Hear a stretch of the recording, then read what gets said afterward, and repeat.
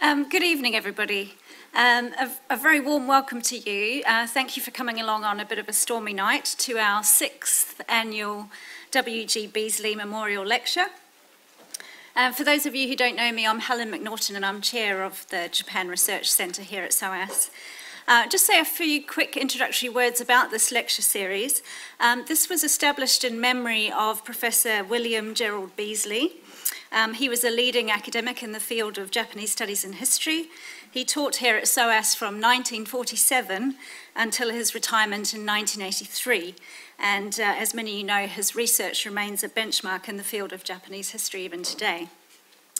And Beazley was also the founding member of the Japan Research Centre back in 1978.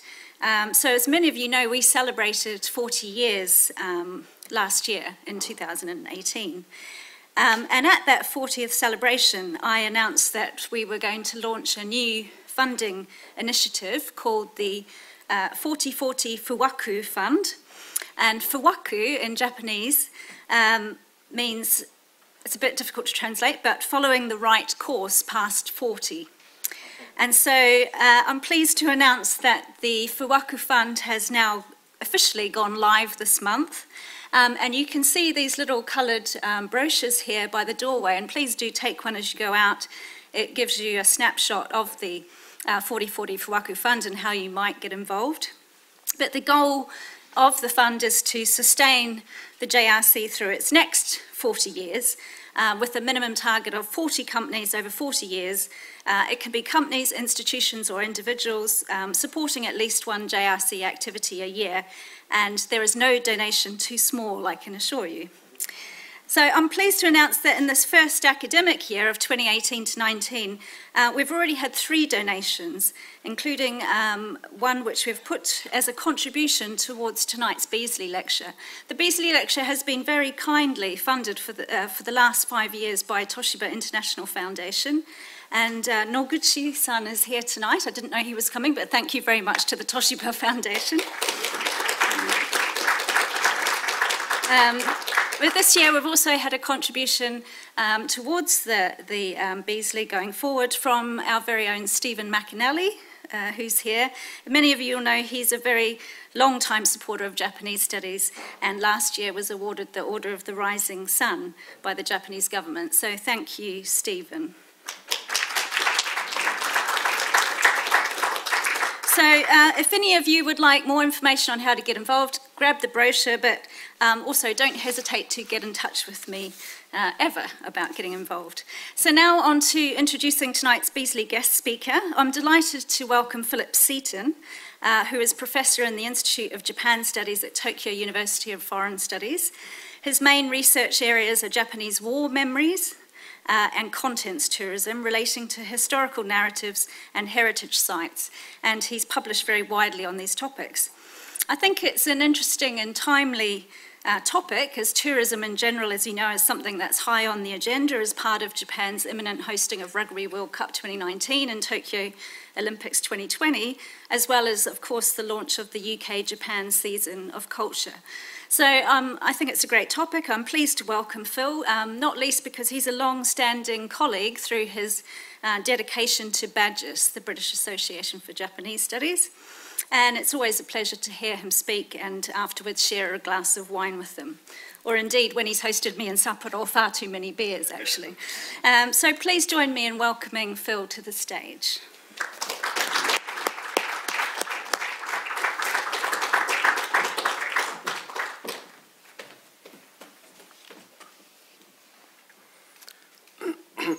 Well, it's a great honour to be here tonight, and thank you very much to Helen for your kind invitation, and to Charles and Jane for all of the arrangements that you've made to get me here, and also to everyone at SOAS for extending the invitation and for the financial support getting here. Thank you very much.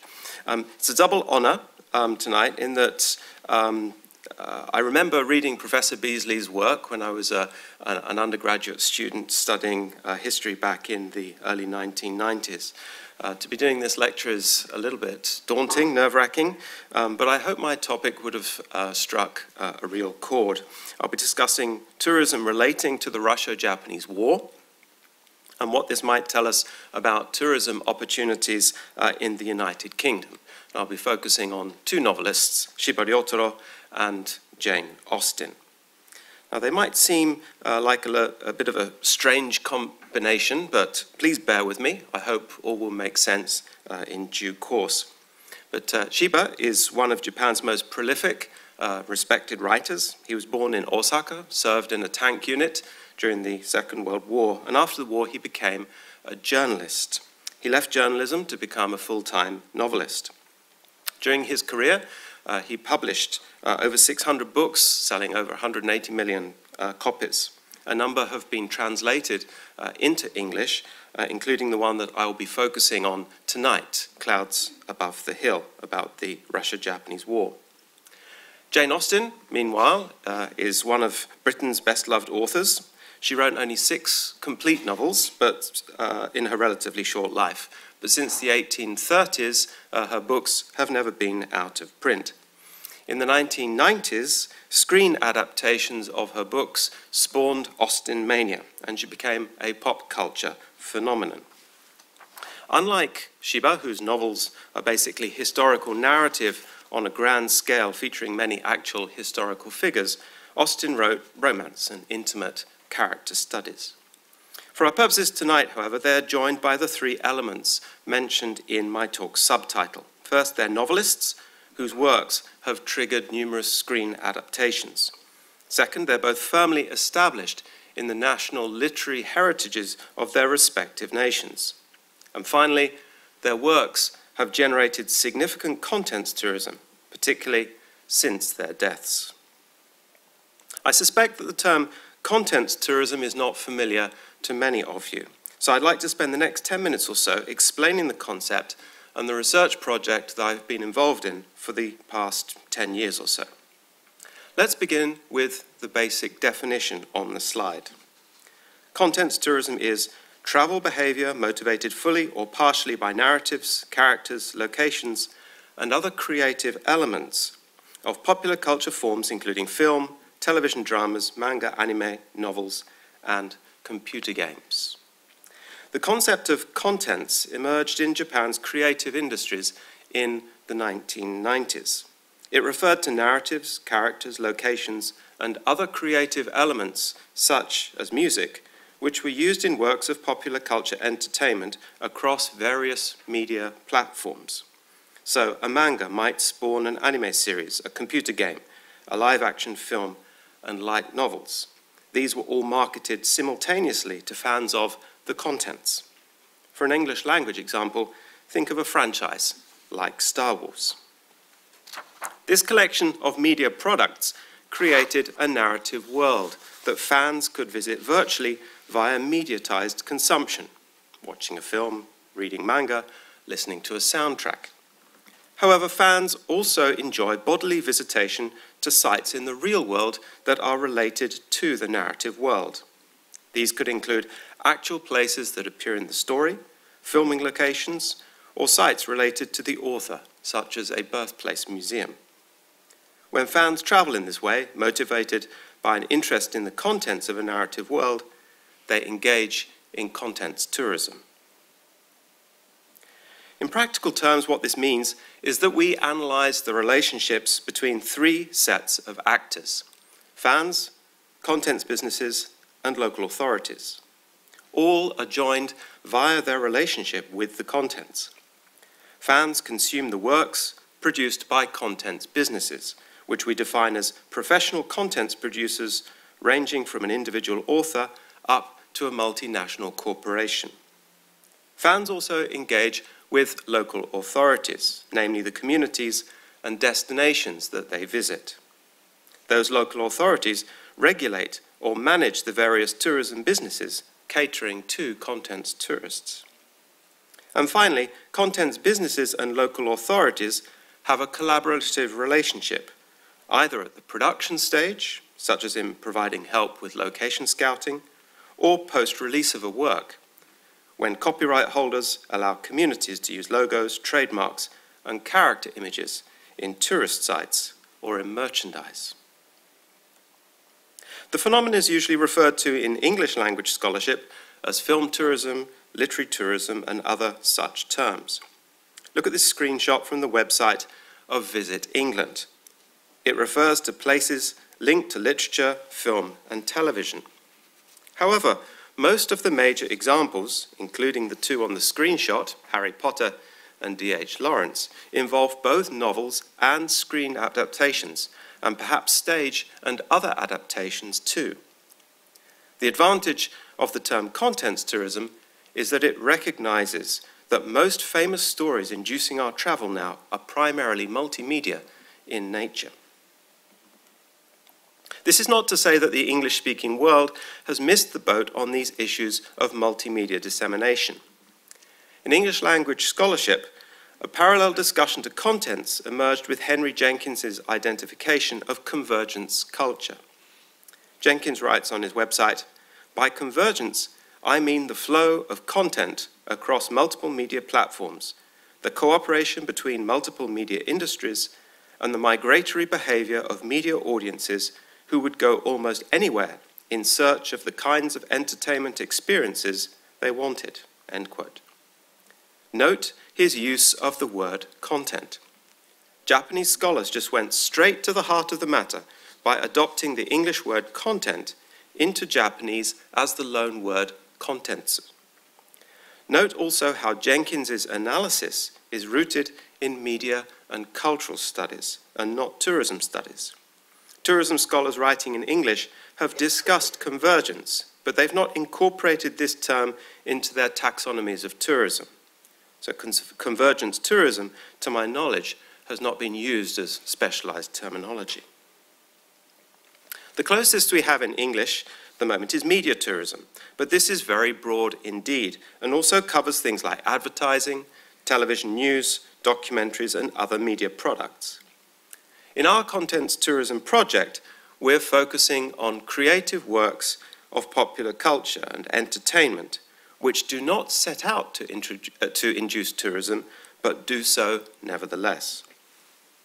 In their 2017 book, Sheila Agarwal and Gareth Shaw recognized the limitations of single-category terms like film tourism and literary tourism, and partially resolved the issue by joining them together. They analyze examples like Harry Potter under the category heritage screen and literary tourism. But even this is restrictive, particularly if we work in a Japanese context where anime, manga, light novels, and games are all part of the media mix too. And while Harry Potter fans visit various heritage sites, we would not count visiting a theme park such as Universal Studios Japan as heritage tourism. In our contents tourism project, therefore, we've made the case that whenever convergence is involved, we should be focusing on the contents of the narrative world rather than the media formats in analyzing what, how, and why tourism occurs. Hence, contents tourism.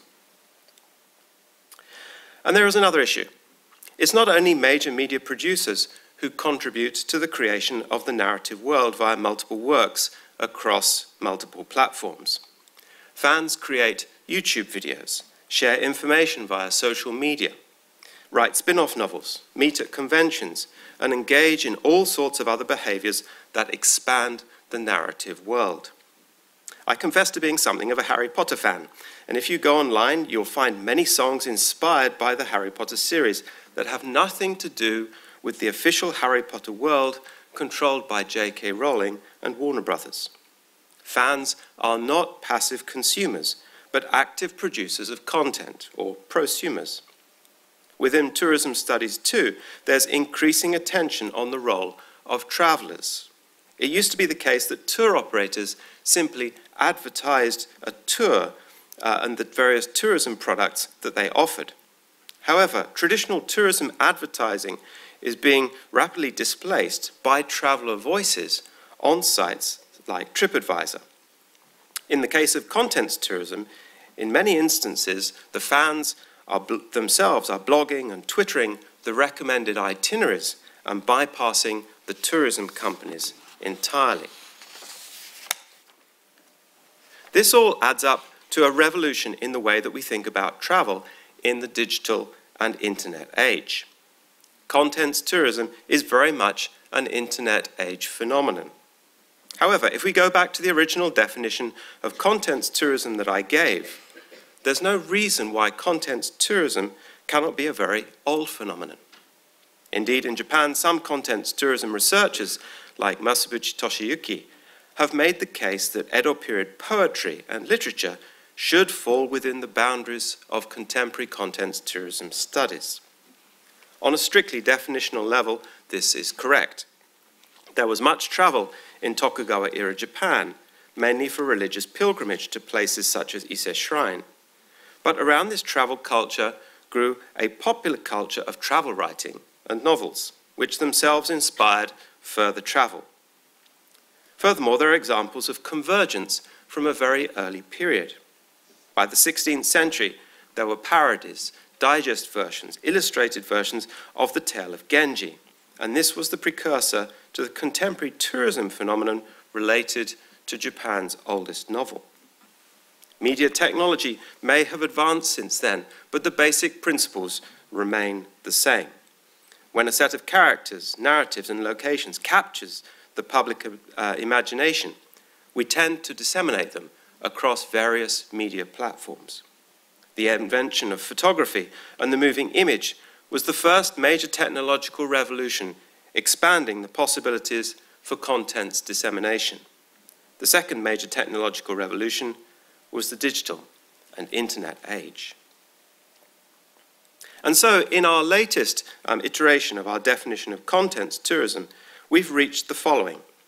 Contents tourism is a dynamic series of tourism experiences motivated by contents. Contents tourism is undertaken by tourists in order to access and embody narrative worlds that are continually expanding through contentsization, and very often involves the participation of tourists or consumers themselves in the process of the re-contentsization of the narrative world. This is the definition crafted by Yamamura Takayoshi, my main research partner over the past decade, and one of the true pioneers in this research field. It's a definition fit for the digital age and encapsulates the understanding of tourism dynamics behind my two case studies, Shiba Ryotaro and Jane Austen. It's been a whistle-stop tour through the key theoretical work of the project. People interested in reading more can access the publications on the slide, which are the key ones from the project thus far, with hopefully another book to come later this year. But more details are available via my website. So without any further ado, let's move to the first case study, Clouds Above the Hill. As I've already mentioned, Shiba Ryotaro was a historical novelist. He based his writings on actual historical events, but he filled in the details of each scene with his own dialogue and interpretation. He was known for his exhaustive research into a topic before he started writing, and is credited with making history accessible and interesting to millions.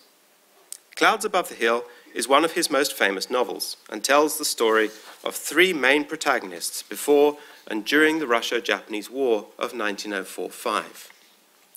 Given that the story is based on the historical record, it might seem a little strange to be talking of it as a contents tourism case study. However, seeing history as contents is a vital part of our project.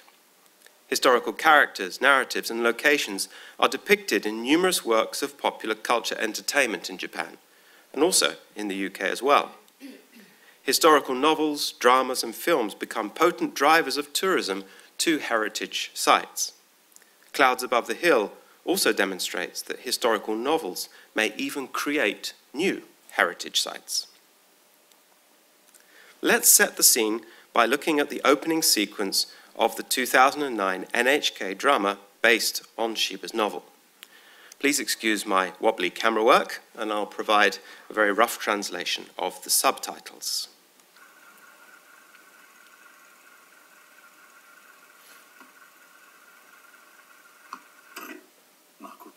A truly small country is opening up to the world.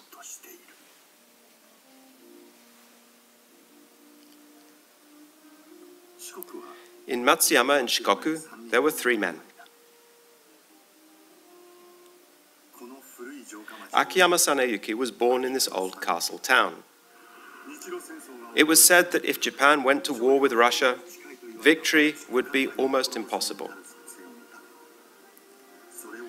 But in coming up with a plan that beat the Baltic fleet, Saneyuki made it possible. His elder brother Yoshifuru trained the Japanese cavalry. He said he would beat the Cossacks, the strongest cavalry in the world, and pulled off a miracle. The third man is the poet Masaoka Shiki, who breathed new life into haiku and tanka poetry and revived the genre. They embodied the spirit of the Meiji era, walking forward into the future. They climbed, and in the blue skies at the top of the hill, even if there were clouds there, they only looked up at them and kept climbing.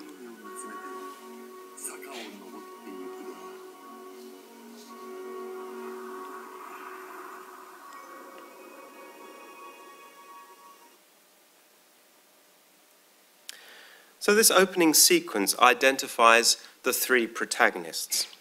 Prior to Shiba's novel, the main people associated with the war in popular culture were General Nogi Maresuke, leader of the land forces, and Admiral Togo Heihachiro, leader of the naval forces, and the Meiji Emperor, who agonized about taking his people to war against such a formidable foe as Russia.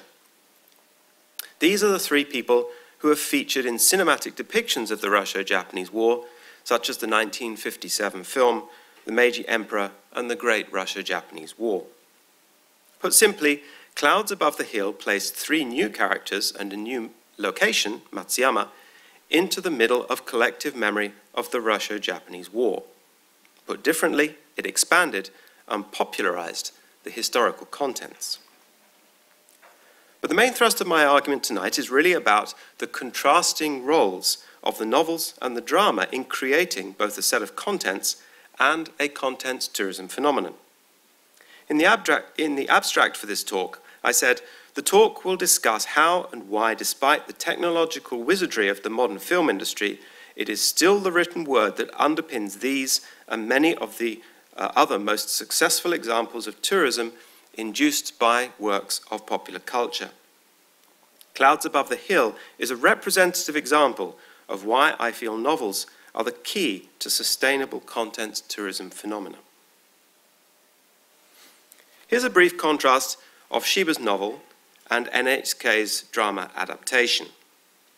The original Japanese novel was published in 1,296 installments in the Sankei newspaper between 1968 and 1972. The English translation is in 4 volumes and runs to well over 1,000 pages. In terms of scale, it's perhaps good to think of Clouds Above the Hill as Japan's equivalent of Tolstoy's War and Peace. The drama is 13 episodes, which were broadcast in 2009, 2010, and 2011.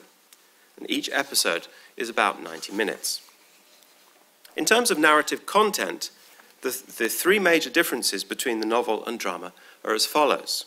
First, whereas both drama and novel focus particularly on the three main protagonists, the drama elevates a number of minor characters in the novels to much greater importance.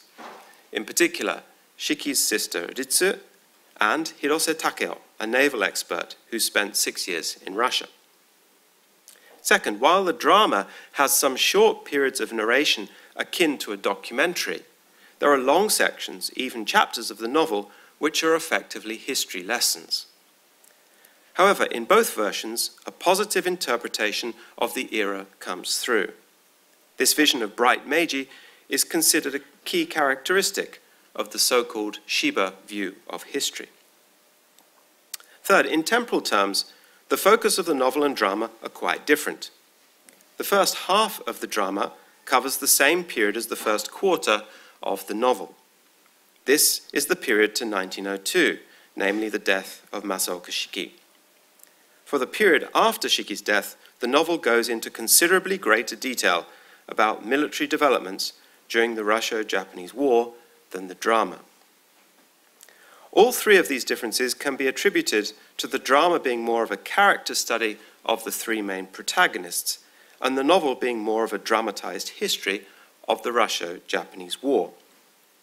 However, the combination of novel and drama creates a set of contents. With a considerable time gap between the novel and drama, we can split the tourism phenomenon in Matsuyama into three distinct stages: before the novel, between the novel and drama, and after the drama. Before the novel, the main sites in Matsuyama were not so much tourist sites as memorial sites. For example, there was the Russian cemetery for 98 prisoners of war who died of their wounds or illness while in captivity.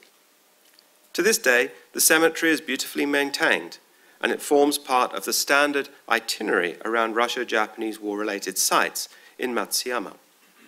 However, while this site existed before Shiba's novel, its touristification was very much a result of Shiba's novel.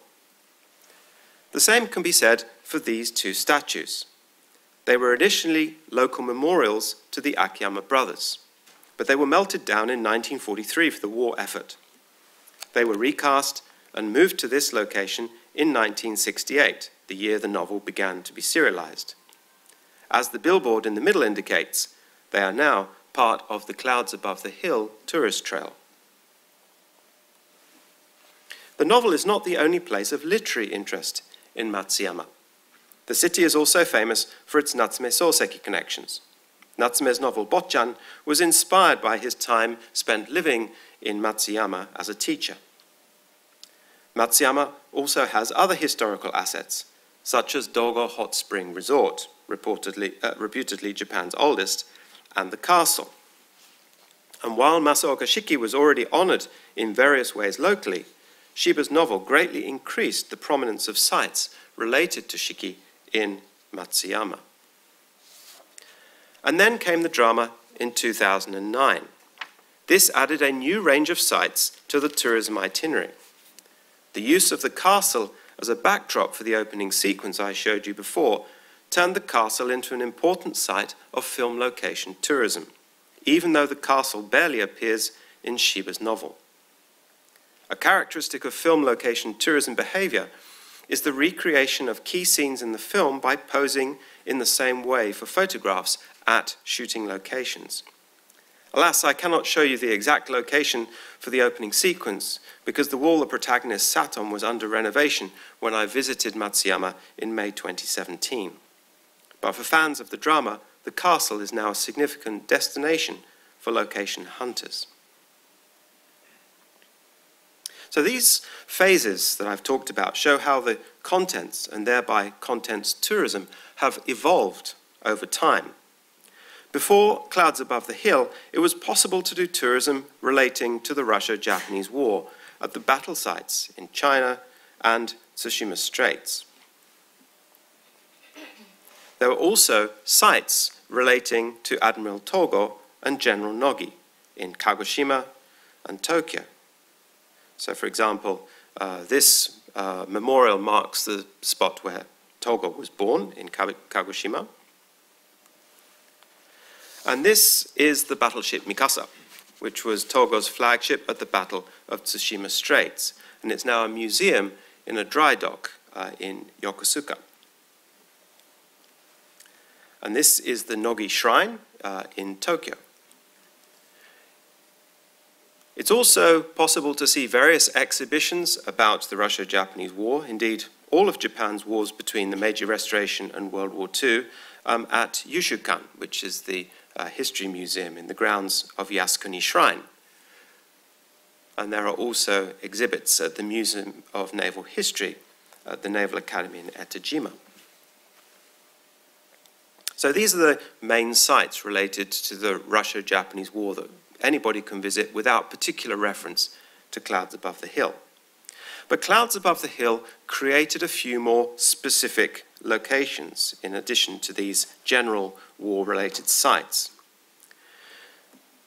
The story starts in Matsuyama, so this is where the protagonists grew up.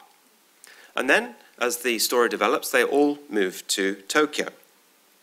Saneyuki, who's in the Navy, undergoes naval training at the academy in Etajima. Also in the drama and the novel, there are important overseas locations that you might not necessarily immediately associate with the Russo-Japanese War.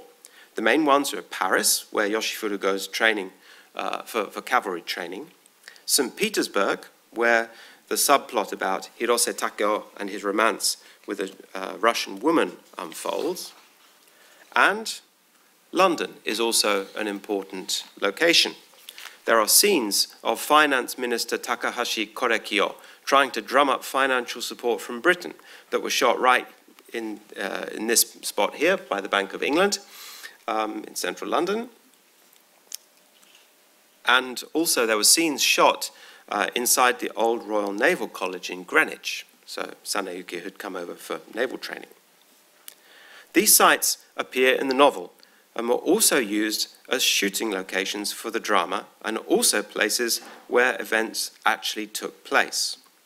And here's another one back in Japan. This is a corridor at the Etajima Naval Academy. And when I took the guided tour there, the guide specifically pointed this spot out as a shooting location for Clouds Above the Hill. And given that Saneyuki also had his military training here, you can see the multiple meanings that this site now has. The final category of potential tourism destination created by the drama only is the shooting locations. These are sites unrelated to actual history or to the novel, but they have become significant sites of film tourism. For example, the battle scenes were mainly shot in northern Hokkaido, in the wide open spaces up there, and that stood in for the battlefields marked where it says Liaoning on the map there. And here's another shooting location. The bridge on the left was an iconic location from the protagonist's childhood in the drama. Now, while it's very evocative of the period of the drama, actually it's in Uchiko town, and it's about 30 kilometers south of Matsuyama. And this is quite a long way away from where the protagonists would have been. The photo on the right, meanwhile, is the actual location of a very significant scene in the books and in the drama. This is the jetty where Yoshifuru, Saneyuki, and Shiki start on their big adventures by taking the boat to Tokyo. However, the modern port facilities make it obviously unsuitable for filming a period drama. So the drama producers went to Utsukushima in Hiroshima Prefecture, and that stood in for Matsuyama for those particular scenes. So you can see how we're sort of blending myth and reality, and these sites are taking on all sorts of different meanings. As I hope I've shown, actual history, Shiba's novel, and NHK's drama all have their own distinctive roles in building up the historical contents. Contents tourists may visit any of them as a means of pursuing their interest in Clouds Above the Hill. The phenomenon created by Shiba's novel has been so marked that Matsuyama City now has a machizukuri, or community building project, dedicated to Clouds Above the Hill. In this picture, the slogan, Matsuyama, the town of clouds above the hill, can be seen on the bank in the center of the city. So the novel has become part of the city's identity itself. And accordingly, the novel has transformed the way that tourism is promoted and managed in Matsuyama. So this is the Shiki Museum.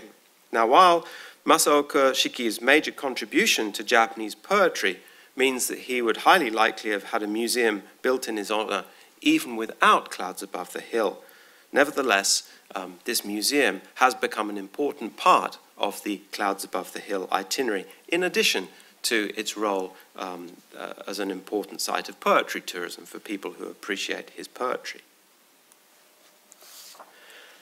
However, perhaps the key change is what happened to the Akiyama brothers. The novels turned the Akiyama brothers from footnotes of military history into popular culture and heritage icons. The house where they were born was destroyed in air raids during World War II, and a judo hall was built on the site after the war. Initial plans to create a tourist site to the brothers were floated in 1998, but faced opposition from users of the judo hall. But then in 1999, the city embarked on its Clouds Above the Hill community building project. Permission was eventually gained to build the Akiyama Brothers Birthplace Museum, which is a reconstruction of the house containing memorabilia about both them and the drama, next to a new, smaller judo practice hall. And this museum opened in 2005. However, the centerpiece of the strategy was the Clouds Above the Hill Museum. This opened in 2007 in a purpose-built structure designed by world-famous architect Ando Tadao. So when a guidebook titled Walking the Matsuyama of Clouds Above the Hill was published in 2009, it listed no fewer than 43 related sites, including museums, Yoshifuru's grave, monuments inscribed with Shiki's poems, the Russian cemetery, and many other sites linked to the Russo-Japanese War or the three main protagonists. And the city is now divided into tourism zones. The strategy is managed from a dedicated office with full-time staff in the Matsuyama City Hall. When it was launched in 1999, it had a budget of over $100 million. It divides its activities into what they call hard and soft. Hard refers to the physical infrastructure, ranging from road signs to pavement repairs to museum construction. Soft refers to cultivating appreciation for the contents that drive tourism to the hard sites. In short, the city actively embraces and promotes Shiba's narrative world as a proud part of city heritage and as a means of inducing tourism. This policy is not uncontroversial, however. Many people have criticized the so-called Shiba view of history, epitomized by its exposition in Clouds Above the Hill. Shiba has been accused of glossing over unsavory aspects of Japan's wars to create his image of bright Meiji. The book on the slide, for example, criticizes the omission of the Port Arthur massacre of 1894 from the novel's depiction of the First Sino-Japanese War. And it roundly criticizes NHK as insensitive for producing a drama celebrating the Russo-Japanese War, which paved the way for the 1910 annexation of the Korean Peninsula, and criticized NHK for producing this drama around the time of the centenary of the annexation in 2010. However, whatever criticisms may be made about Shiba's or NHK's historical interpretations, there's no denying that his novel and the subsequent drama adaptation underpin a significant tourism phenomenon. Aggregate visitor numbers to Matsuyama had been stable at about 5 million people per year from 2000 to 2008. The boom in 1999 was caused by the opening of the Shimanami-Kaido Bridge connecting Ehime Prefecture across the Seto Inland Sea to Hiroshima Prefecture on Honshu. The key period is 2009 onwards, namely the year that the drama was broadcast. In the 2010s, aggregate numbers fluctuated around the 5.6 million people per year mark. In other words, the Clouds Above the Hill effect might be as much as 10% of tourism numbers in Matsuyama, thoroughly vindicating the tourism planners who decided to utilize the contents and rebrand the city as Clouds Above the Hill City Matsuyama.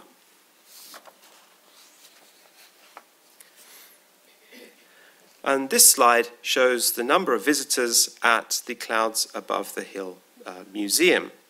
All visitors to this museum are basically contents tourists because they're visiting a museum linked in its title, in its name, to the title of a novel. Visitor numbers at this museum demonstrate one of the classic patterns of contents tourism, namely the spike in visitation that occurs during and immediately after the broadcast of a popular drama. So that big spike in the middle coincides with the broadcast on television of the drama. And at the Shiki Museum too, there is evidence of a spike in visitor numbers. So where the blue double arrows are at the right, that's the period of the drama. It's not nearly so obvious in these numbers, but that spike in 2009-10 is most likely attributable to the drama. So to conclude this section on Clouds Above the Hill, let me return to my main assertion. What Shiba's novel did was to create the narrative underpinnings of a Russo-Japanese War tourism phenomenon in Matsuyama. The drama had its own clear short-term effects, namely the spikes in visitation at the museums I've just shown. But ultimately, it all begins with the novel. There was no significant tourism or touristification related to the Russo-Japanese War in Matsuyama prior to Shiba's novel. There were only localized memorials. Shiba's novel turned 3 people from Matsuyama into central characters and crafted an uplifting, heroic narrative of Japan's major military victory of the modern era. In doing so, it expanded the historical contents relating to the Russo-Japanese War and enabled Matsuyama to embrace these contents as a key part of municipal identity and heritage. At this point, the contents became eminently usable by the tourism sector. Indeed, Matsuyama was not the only place where Shiba's novels had this type of effect. His novel Ryoma ga Yuku rehabilitated the Bakumatsu period visionary Sakamoto Ryoma, and now Sakamoto is central to the tourism industry in Kochi City. And the novel Moe Ken underpins much of the contemporary fascination with Hijikata Toshizo of the Shinsengumi. It's for all of these reasons that I consider Shiba Ryotaro to be not simply one of Japan's most important novelists, but also one of the fathers of Japan's contemporary heritage tourism industry. And so to my second case study, Jane Austen. Jane Austen tourism is simply one of the best examples of content tourism that I've found. In Japanese studies, we get very used to applying theoretical concepts developed in the West to Japanese case studies. There is a widely recognized power imbalance issue in our field where the West is seen as a source of theory and the rest are seen as sources of data. What I'm going to do now is to turn this on its head. Actually, tourism theory developed in Japan offers the best explanation of what is going on in various parts of rural England these days. This is the Jane Austen Festival in Bath. Dozens of cosplayers are getting ready to take part in a parade through the streets of the town. Or at least, they don't call it cosplay, but a costumed promenade. However, having attended many Japanese pop culture events, I can tell you these people are behaving in virtually the same way. They're dressed up in costumes related to favorite works of popular culture, and many have made the costumes themselves. They're taking selfies and group photos on their cell phones, preferably against authentic-looking backdrops like the Royal Crescent, and presumably they're sharing some of these photographs on social media. And they're traveling from far and wide to make or meet up again with friends who share the same passion. Apart from the average age of participants and arbitrary distinctions between highbrow literature and pop culture, this is exactly what happens at cosplay events in Japan. So from the outset, we can jettison the idea that Jane Austen tourism is just literary tourism, as most English-speaking academics refer to it. Jane Austen tourism has become contents tourism. But this was not always the case. Jane Austen tourism used to be a clear example of literary tourism. People who appreciated her novels visited her grave in Winchester Cathedral or identifiable locations in her novels. Lord Tennyson, for example, is known to have visited Lyme Regis in 1867 after reading Persuasion. Then people could also go and visit Jane Austen's House Museum after it opened in Chawton in 1949. This is the literary tourism phase. But it all changed in 1995. The BBC's adaptation of Pride and Prejudice ignited Austenmania. It was only one of a number of Austen's screen adaptations that came out in the mid-1990s, but Colin Firth as Mr. Darcy captured the imagination of Austen fans. At the beginning of the talk, I mentioned contentsization as a key characteristic. Austenmania is a perfect example of this process. To begin with, there were only Austen's novels. Prior to 1995, there were just a few screen and radio adaptations. Soon after the screen adaptations of the mid-90s came the flow. There came spin-offs, mash-ups, Pride, Prejudice, and Zombies, and so on. And away from major Hollywood or BBC productions, there was also fan fiction, blogging, and all sorts of other fan activities. As interest in mediatized products skyrocketed, tourism increased quickly too. The Pride and Prejudice effect was huge. Visitors to Jane Austen's House Museum rose from around 20,000 a year before the drama to 55,000. They fell back again to 40,000, but even so, the drama had doubled the museum's base level visitor numbers. At Lyme Park, the shooting location for Pemberley, visitors were around 30,000 a year before the drama. They were around 90,000 in the year after the drama, and by 2015 had reached 150,000. Another major impact was in Bath. The Jane Austen Centre opened there in 1999. It had around 40,000 visitors by 2007, and these days it receives close to 150,000 visitors a year. As you can see from the picture on the right, the exhibitions relate not only to Austen the author and her novels, but also to the screen adaptations. It's a site of content tourism. And then this is the costume promenade at the Jane Austen Festival.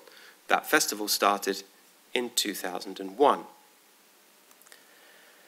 And from a contents tourism perspective, I found this work particularly interesting, Austenland. It's a book and a film about a woman who travels to an Austen-themed resort. In other words, it's contents about a contents tourist, which spawned a sequel, i.e. more contents. You can also visit the shooting locations yourself as a contents tourist. This is contentsization. So nowadays, Austen-related tourism is both big business and incredibly diverse. It spans a whole range of sites which are visited by hundreds of thousands of people. There are sites related to Austen the author, sites associated with Georgian England, sites depicted in her novels, locations used for screen adaptations, sites related to spin-off works, monuments, exhibitions, and the regular conventions held by Austen fans. These are all generating travel related to Austen's world that defies simple categorization as literary tourism, film tourism, or heritage tourism. It's best to just call it contents tourism, to Austen-related sites by Austen fans.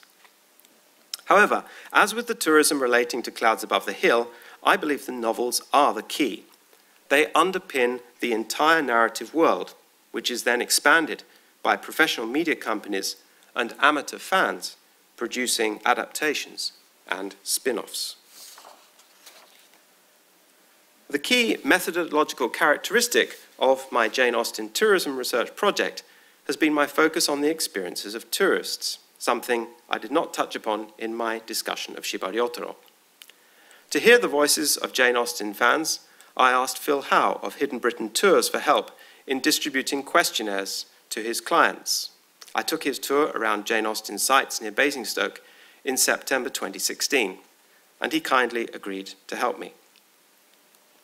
I received back 13 very detailed responses, all from women, who told me about their interest in and travel experiences relating to Jane Austen. I only have a little time to give a few small samples of their voices. But what comes through to me clearly is their expressions that they're undertaking contents tourism rather than simply literary tourism. Some, of course, like respondent L in her 70s at the top there, were primarily fans of the novels and fit closely the profile of a literary tourist. But others, such as respondent J in her 50s, rediscovered Austen's novels via spin-off works. She has a wide range of interests within Austen's world and fits closely the profile of a contents tourist. She has engaged with multiple works across various media formats and then travelled to pursue that interest. But one response that particularly resonated with me was from respondent E in her 20s, who described her double pilgrimage to the UK, so she's American. She combined visits to both multiple sites relating to Jane Austen with multiple sites relating to Harry Potter, another excellent case study of contents tourism. In her response, I saw a lot of myself. The contents tourist is not a one-dimensional person who develops a deep interest only in a single work.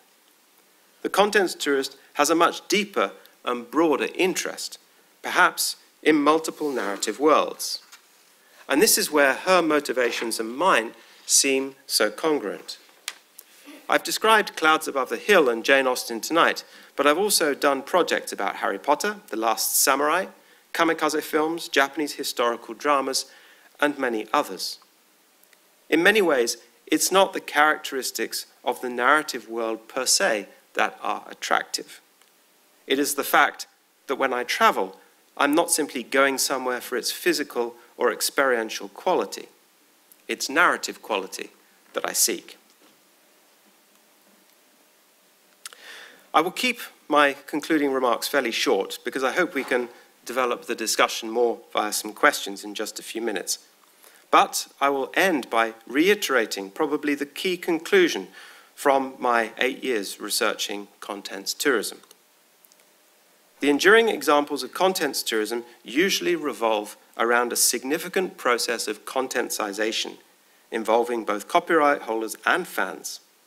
And the initial narrative world is usually established by successful novels and, in the Japanese case, manga too.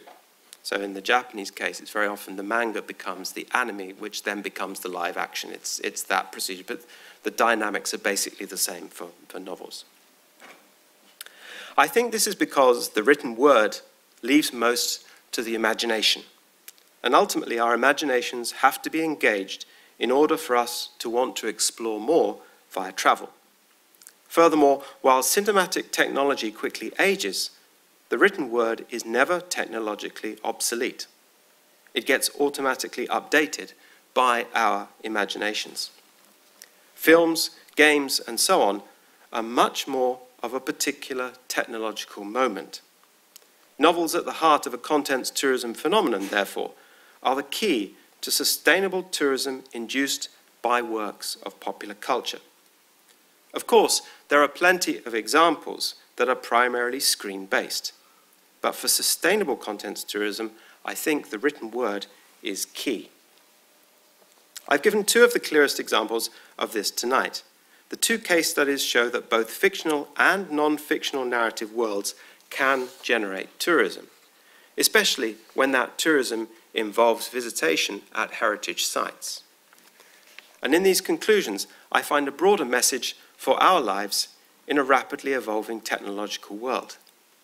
Yes, we can enjoy the technological wizardry of the film industry that gives us amazing levels of realism in worlds, whether animated, real, or fantasy. However, what really moves us, and what moves us to travel to sites related to the stories we consume, is ultimately the skill of the writer who's putting pen to paper in attempting to trigger our curiosity and our imagination in novels. Thank you very much.